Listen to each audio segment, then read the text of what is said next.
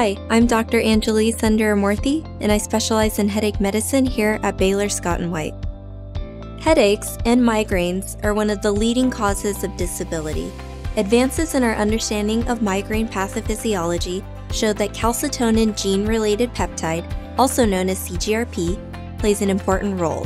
CGRP is a protein present in the brain and nervous system. Evidence suggests that CGRP plays an important role in how migraine works. During migraine attacks, CGRP levels rise, and when CGRP levels decrease in the blood, this is associated with symptomatic migraine relief. Recently, there have been CGRP migraine treatments and medications developed to help prevent and treat migraine pain.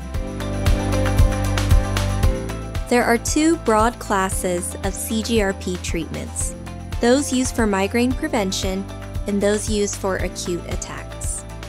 Migraine prevention treatments include once-monthly subcutaneous injections you can administer yourself at home.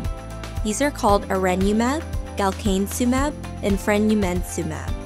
There is also an infusion treatment called eptinezumab given once every 3 months at an infusion center. Another option is a once-daily pill called atogepant. CGRP medications that are used acutely for migraine attacks or rescue medications include ubrogepant and rimegepant. These are as-needed medications to quickly relieve migraine pain. Length of treatment depends on each patient and their specific needs. Treatment time can vary from 1 year to indefinite, depending on a patient's personal needs. CGRP-targeted therapies could be an option for you if you suffer from migraines and have struggled to find an effective treatment so far.